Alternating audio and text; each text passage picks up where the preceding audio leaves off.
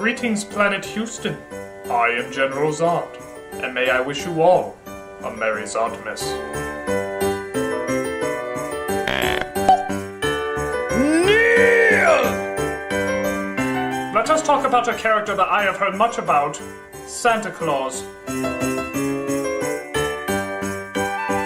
I have heard much about this mystical one that you call Claus. He does not impress me.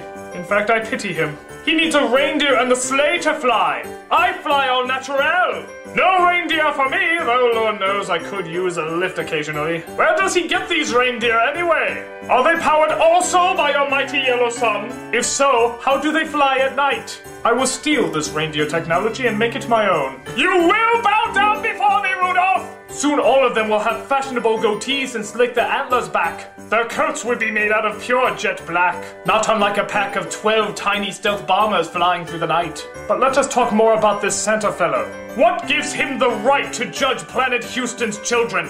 That's my job! And what a pathetic punishment to provide little children.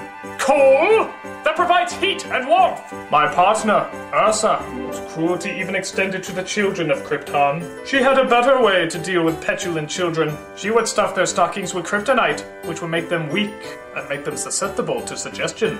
Like stealing their mommy and daddy's wallets and purses and giving them to Ursa. But don't worry, it was all going to a good cause. Me.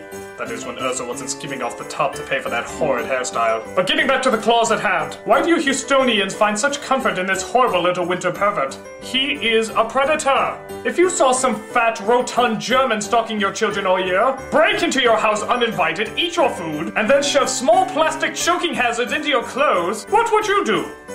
Call the police? Or Datelines to catch a predator? Or at the very least declare war on Germany? What's that? He lives in the North Pole? Well, that's easy. A military conquest of the North Pole would not be difficult. Deploy!